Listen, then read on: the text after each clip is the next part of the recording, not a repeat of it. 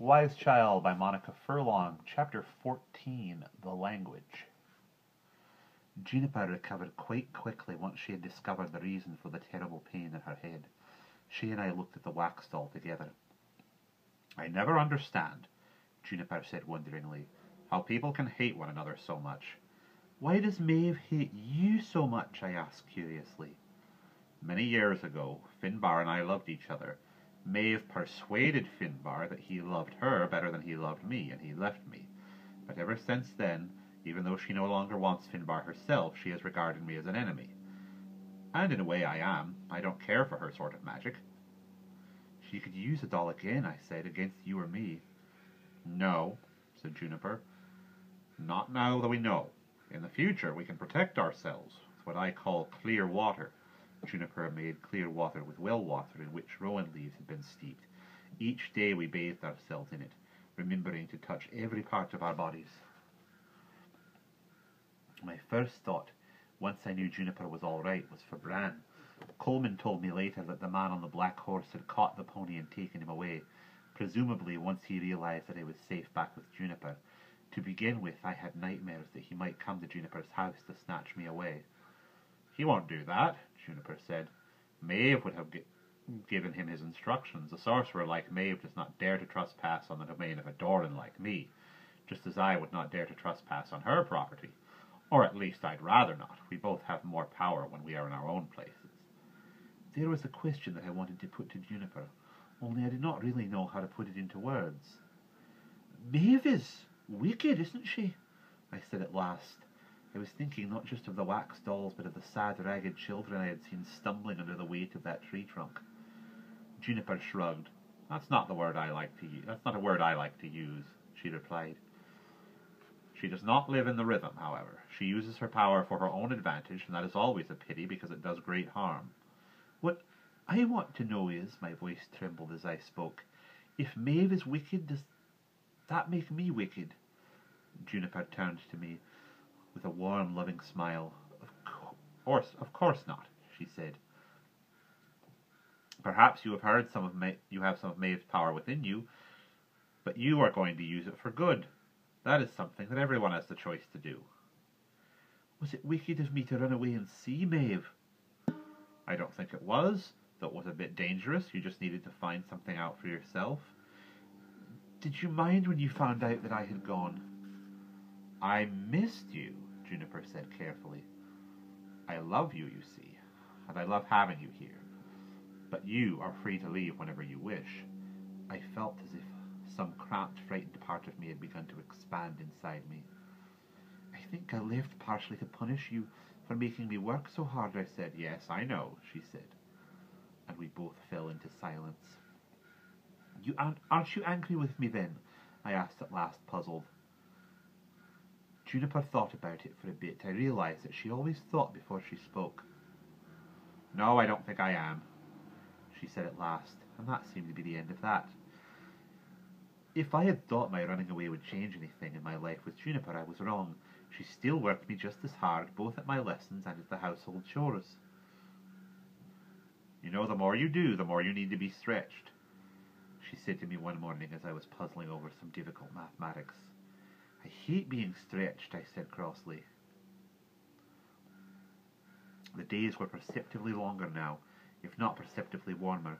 The cruel east winds of spring made our outings abroad miserable. Juniper never let weather interfere with her expeditions, and I was out with her in Tilly most afternoons, cold, grumbling, often wet. One of the memories I carry of Juniper is her long hair blowing in the breeze, the rain running down her face. It was on one such endless walk across the moor that Juniper began to teach me something of great importance. Other people choose a tactful moment to say something that matters, if only to make sure of your concentration. Juniper never did that. She often chose a moment when I was tired, angry, busy, or hungry, and then told me something that cut right across my mood. So it was on that horrible afternoon, when my hands were wet and blue with cold, as I carried an armful of wet heather. The wet had seeped into my boots too, as it often did. "I hate this," I muttered. "What a marvellous cloud," said Juniper, looking up at the sky and not taking the slightest notice of my complaints. Look, like an old man with a beard. Then, without beating around the bush, she went on. By the way, there's a language you will have to learn. A language? Well, it's the language, really. That's what the Dorans call it. Eventually you will see why. Latin, Greek, French, English. There are too many languages, I said crossly. This is quite different, truly. To start with, you just learn the sounds. You never write it down. You never learn grammar or vocabulary or anything like that. How do you know what it means, then?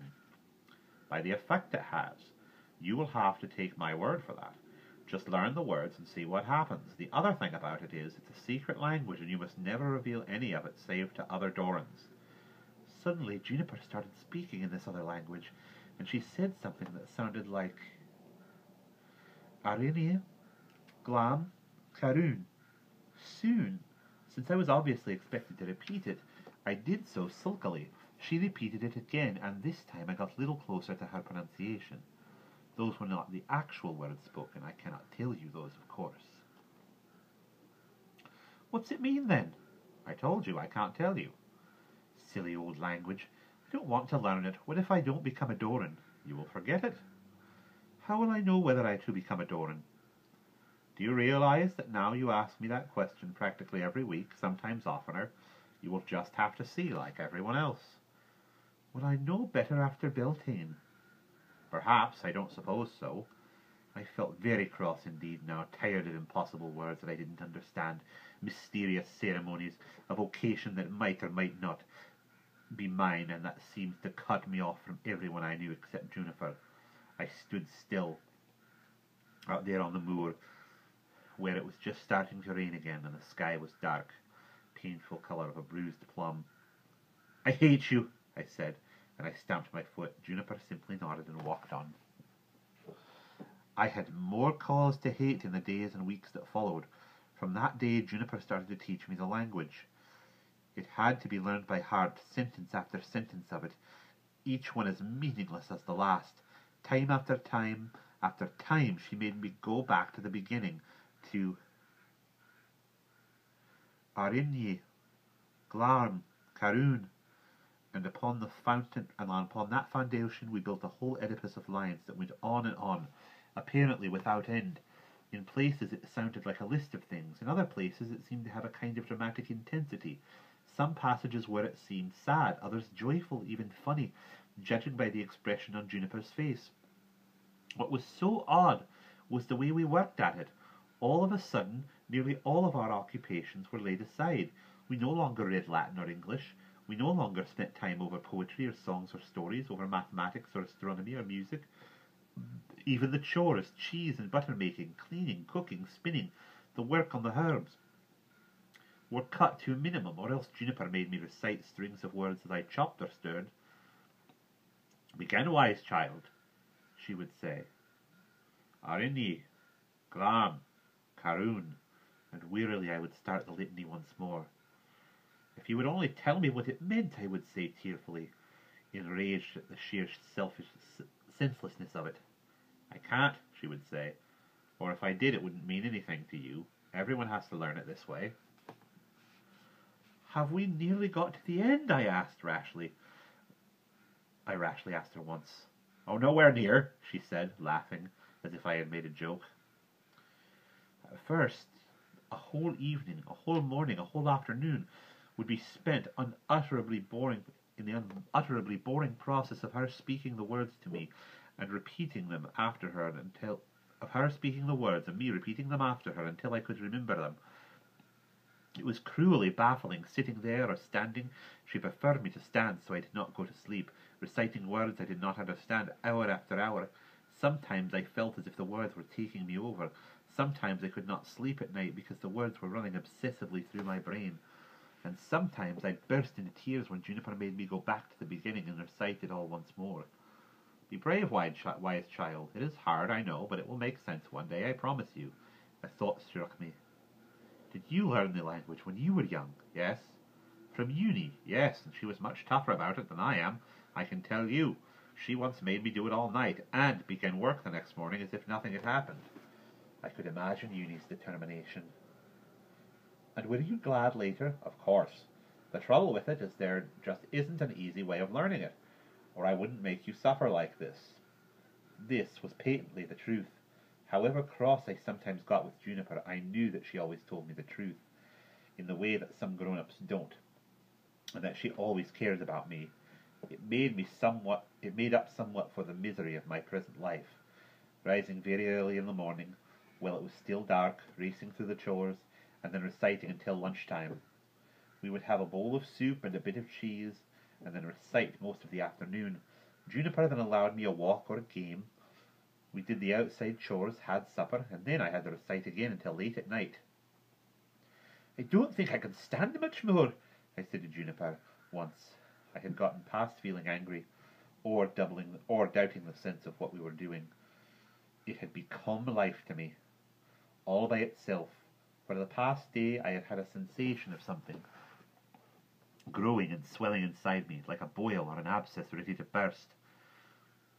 You must keep going, said Juniper, and then I felt sure that I must, through my new and terrible tiredness, my busy dreams in which I sometimes now actually repeated words of the language, and through a state in which I seemed unable to eat or sit still, to rest or think, to read or to work.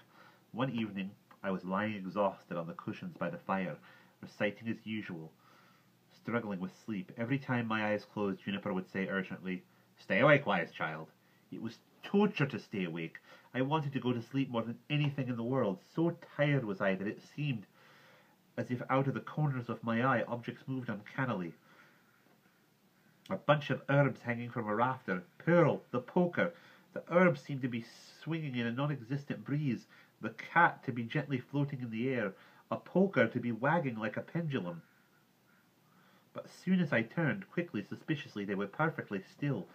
And then the sounds began, small, rushing noises at first, as if I could hear mice in the walls. Sometimes it seemed more like a whisper, somebody speaking just too softly for me to hear what they said. A few minutes later, worse started to happen. It was as if everything started to breathe, the floor, the chairs, the harp, the fire. I was plainly terrified. I could feel goose pimples coming out in my flesh, and the hair rising on my head. "Everything's breathing," I said to Juniper. It came out as a sort of complaint.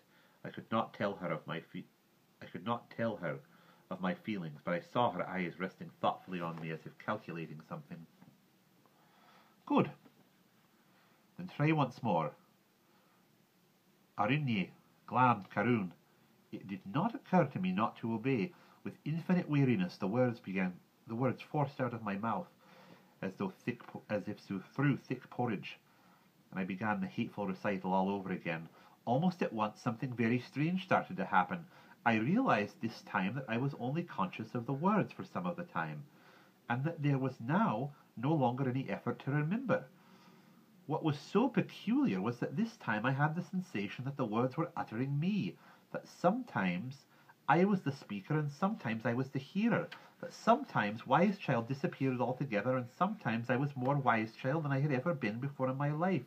The words rolled on as mystifyingly as ever, and I was dimly aware that I was coming to the end of all that I had learned so far. I finished what I knew, and the words hung in the air for an instant, and then Juniper and I, in unison, began to recite lines that she had never taught me, and yet they were as familiar to me as my own self. These lines went on for what seemed to be another stanza, and then stopped, whereupon something even more remarkable happened. Ruby looked up from her elegant pose on the hearth and remarked in a voice both high and sonorous, "Arenye, Glam, Karoon." "Ruby!" I said to Juniper in amazement, and I saw her nod and smile, that we had shared this moment. She came to me and kissed me. "That's over, Wise Child. You can go to bed now and have a long night's sleep. Tomorrow you will try on the green dress, and on Thursday we will start our journey to attend Beltane." I stumbled exhausted up the stairs, and Juniper helped me off with my clothes and tucked me into my nest. She kissed me and sat beside me. I badly wanted to think about the strange thing that had happened to me, but I was drowning in the peaceful ocean of sleep. "I was not me," I mumbled to Juniper in one last effort to hold on to the experience. "I know," she said. "Isn't it a strange feeling?"